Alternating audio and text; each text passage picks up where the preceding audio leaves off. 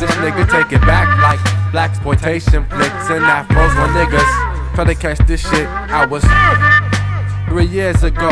If you didn't know that we keep it fresh like this, if you didn't know, y'all need that extra push. When y'all up on the mic, we rushing through with raw delight.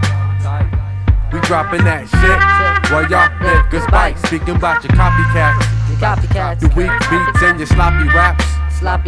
We come through spreading light, while your weak lyrics spread negative hype.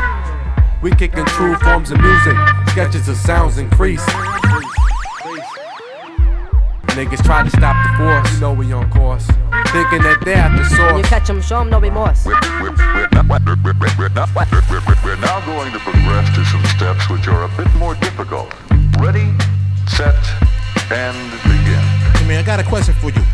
Can you feel me? Speaking on your whack MC. You're saying not really, it's cause I cut your hands off. Time to set the story straight, brothers looking for the fate. You was that nerd gay cat who went to school at Lambda, trying to recite them rhymes, so you bite the poem. Slap your lip, so you talk sideways, like Sly Stallone.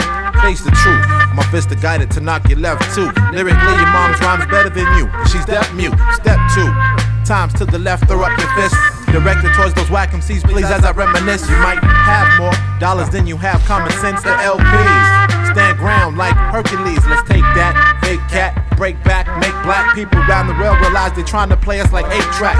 I formulate rhymes to educate all those who's killing. Music be the only way to express how I'm feeling. You're conniving like Clinton, with more nerve than Judge Judy. You be a good ass looking girl because your rhymes sound booty. Hold up, I did this on purpose, now check it out.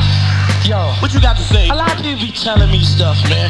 Like what? You know, but hold up, let's find out now.